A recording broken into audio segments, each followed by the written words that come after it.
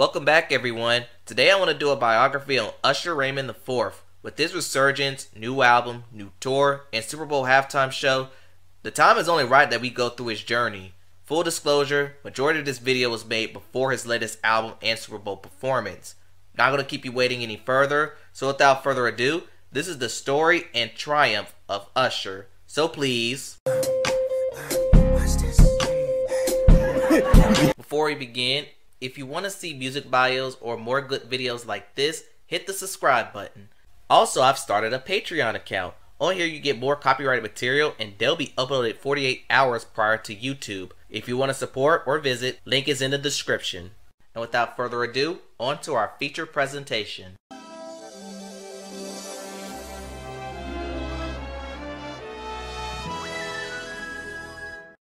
Usher Raymond IV was born on October 14, 1978 in Dallas, Texas, but was mostly raised in Chattanooga, Tennessee. At an early age, Usher found a deep love for music.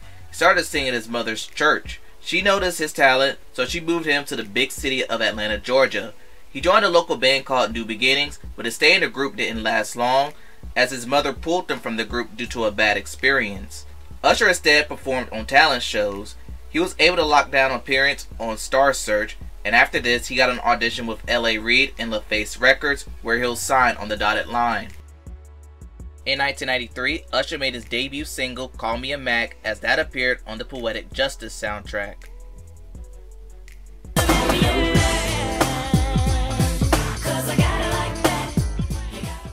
It will be at this video shoot he'll meet his label mate, Chili from TLC.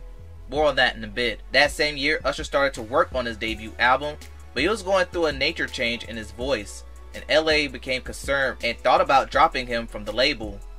Reid decided to ship Usher to New York to hang out with Sean Puffy Combs, the man who's all in the video, all on the record, dancing. Usher said staying in New York, he got hooked into the lavish lifestyle Puff was living. After his stay in New York, Usher released his self-titled album. Songs included Can You Get With It, produced by Devontae Swing from Jodeci,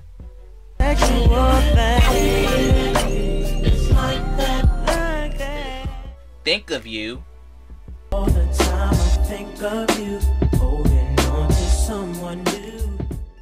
In Many Ways. I think of many ways to say I love you. As for the album, critics called out his sexual lyrics as he was only 15 years old at the time. The album peaked at number 167 on the Billboard 200. Once again, LaFace was in limbo with Usher, so his mother did something drastic. First, she quit her job as a medical technician to become her son's full-time manager, and next she put her son on the road and they tore it mostly out of her pockets. But throughout this, LA was noticing Usher's growth and his fan base started to grow. After seeing this, adding on to his improved stage presence, LA decided to give Usher one more chance after he finished high school. Once he finished high school, Usher released his second album, My Way. Throughout the album making process, he befriended Jermaine Dupri, who helped produce and write most of the album. Example was the lead single You Make Me Wanna, and that became Usher's first chart topper on the R&B charts and the UK charts, but just missed the top spot on the Hot 100, going number 2. How you make me wanna leave the one I'm with, so new relationship with you. But his next single would get there, and that single was called Nice and Slow. I just wanna take it nice and slow. The title track will be his third single, where he interpolates Wanna Be a Baller by Lil Troy, and that went to number 2 on the Hot 100. My way, my way. My Way became Usher's first successful album, going 7 times platinum. To promote, he went on tour with Puff Daddy on his No Way Out tour. He also toured with Mary J. Blige and Janet Jackson on her Velvet Rope tour. In 1999, he released the live album.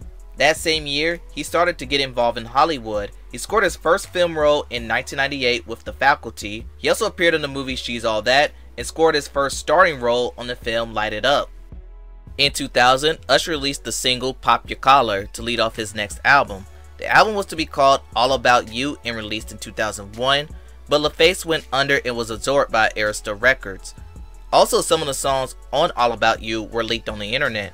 so he went back to the studio to revise the album. On August 7th, 2001, he released 8701. The true leadoff single was You Remind Me, and that went to #1 on the Hot 100. But you remind me of a girl that I once knew. But for the video, he needed a female lead, so he asked his former label mate Chili from TLC to do it, which he accepted. And this started the Usher and Chili relationship. It should be noted that Chili was coming off a broken relationship with her producer Dallas Austin that produced a son. Other songs from that album included You Got It Bad, which also went to #1. You got it bad. You And You Don't Have to Call, a Neptunes produced song, and that only peaked at #3 on the Hot 100 as 8701 went quadruple platinum. During this era, he earned his first Grammy win for Best Male R&B Performance for You Remind Me, and the next year, he won again for You Don't Have to Call. As Usher started to work on his 4th album, cracks in he and Chili's relationship began to surface. Sources differ on how their relationship ended, but what it caused was a media circus. Suspicion rose even further when he released Confessions on March 2004, especially when the album sold 1.1 million his first week, a highest for a male R&B artist ever. Themes from this album included infidelity, breakups, and fans zeroed in on Usher and Chili's relationship. Many speculated that Usher cheated on Chili and had a baby by a woman he doesn't know. But Jermaine Dupri, who once again produced some of the songs on this album, said the album was about his past relationships, not Usher. Chili also backed up those claims, and she and Usher are on good terms today. As for Confessions, the leadoff single was Yeah, featuring Atlanta natives Lil Jon and Ludacris. The song became Usher's 4th #1 hit, and fun fact, Yeah was one of the last songs recorded for Confessions. Yeah also became the #1 song on the Billboard year-end charts for the year 2004. Other #1 hits included Burn, let it burn, let it burn. Confessions Part 2, These are my confessions. Just when I thought I said all I can say, my chick on the side.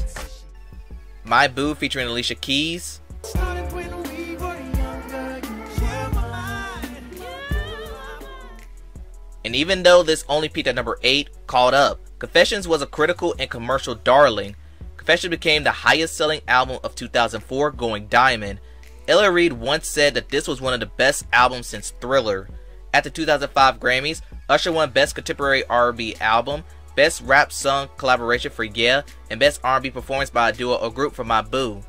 Billboard named Usher the Artist of the Year for 2004. Usher then embarked on the Truth World Tour, which grossed $29.1 million over 72 shows.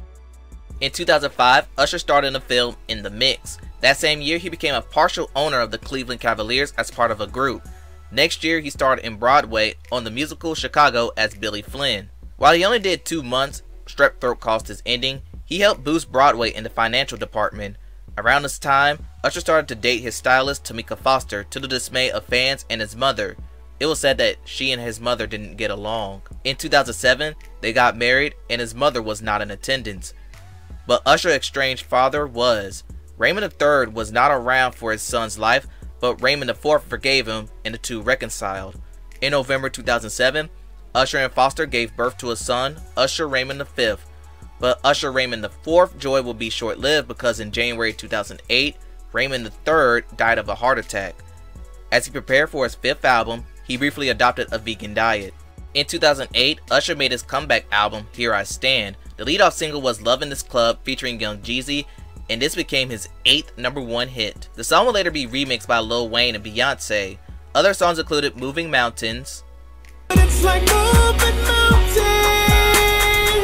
It's like moving. the title track, and Trading Places. On the top, tonight I'm on the bottom, 'cause we traded.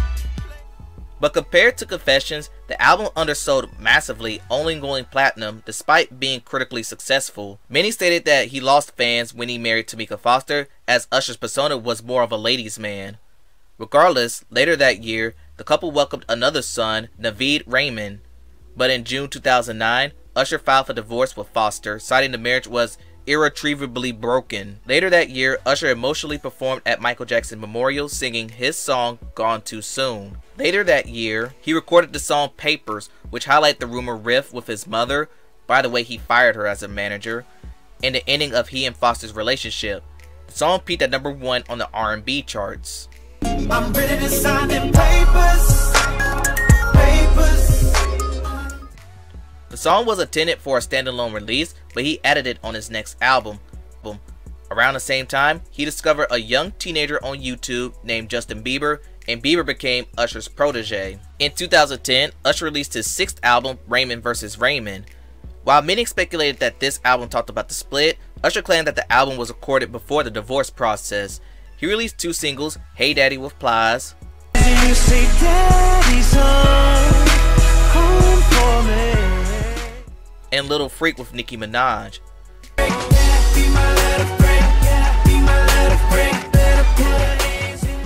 But the album will be known for the single OMG with will.i.am. Usher dove into the dance pop craze of the 2010s and was met with a minor controversy with The Simpsons, but OMG went to number 1, Usher's 9th, and with this he became the first artist to have a number 1 hit in the 90s, 2000s, and 2010s. He released one more single, There Goes My Baby, as Raymond vs. Raymond went platinum. The album saw 2 Grammy wins as he took home Best Male R&B Performance for There Goes My Baby, and Raymond vs. Raymond won Best Contemporary R&B Album. The summer of 2010, Usher released a follow-up EP called Versus. The song mainly featured was DJ Got Us Falling in Love Again, featuring Pitbull, and that peaked at number 4 on the Hot 100.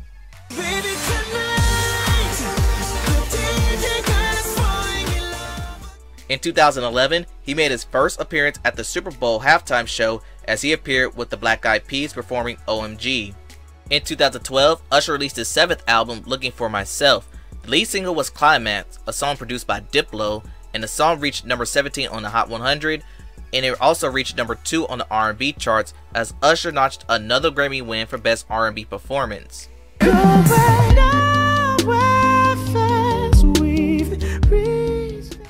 He will also release another single called Scream, and that gave Usher another top 10, peaking at number 9 on the Hot 100.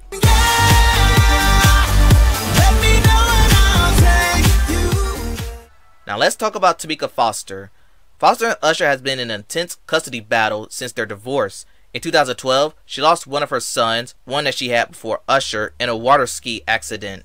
The next year, Usher V was sent to the ICU after getting caught in a pool drain.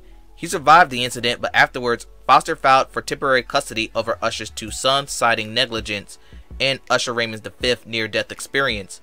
But a few days later, the case was dismissed, and Usher maintained custody over his sons. In 2013, Usher replaced CeeLo Green as judge on The Voice. He returned for season 6, where his singer Josh Kaufman won.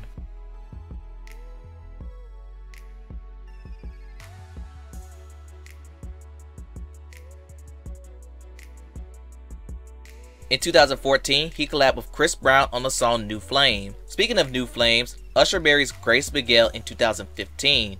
In 2016, Usher released his 8th album, Hard to Love. The album featured the song No Limit, and that was a collaboration with Young Thug. Make you say, no limit. Got that masterpiece.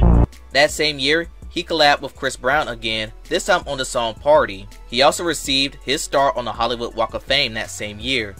But in 2017, Usher's legacy was jeopardized.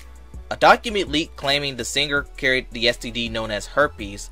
The document stated that Usher paid her $1.1 million for medical bills and a civil suit settlement. Another woman came through with similar claims and sued Usher for $10 million and later doubled to $20 million after she tested positive for herpes, and Usher failed to acknowledge her about the disease. 2 more women and 1 male then came through with their own lawsuits despite one of the women testing negative for herpes. Long story short, Usher settled all the lawsuits by 2019, and that $20 million lawsuit was dismissed. Now this indirectly cost Usher his marriage. In 2018, he separated with his wife Grace Miguel and divorced the next year. In 2019, he teamed up with Summer Walker on the song Come Through, but it'll be 2022 when Usher's comeback began. First, he started to headline his own residency in Las Vegas. In 2022, he had the My Way residency, and he had another in 2023. But in 2022, he had his own Tiny Desk concert. It was met with positive reviews and gave us this memeable moment. That same year, he teamed up with the City Girls on the song Good Love. The next year, Usher released the song Good Good featuring 21 Savage and Summer Walker, and that song became Usher's first top 30 hit since 2014, peaking at number 25. I hate that we make it to forever. Probably ain't getting back to. He was also featured on the remix of Standing Next to You with Jungkook of BTS. In October, on his 45th birthday, it was announced that Usher would be performing halftime at Super Bowl 58 in Las Vegas, making his second appearance. But before his halftime performance, Usher released his 9th album, Coming Home. For 3 decades, Usher was and still is an important face in R&B. His versatility, performance etiquette, many imitate but never perfect Usher's craft. And that concludes the story and triumph of Usher. Tell me what y'all think in the comments below. Please like, comment, and subscribe to the channel. Thanks for watching, and I'll see you next time.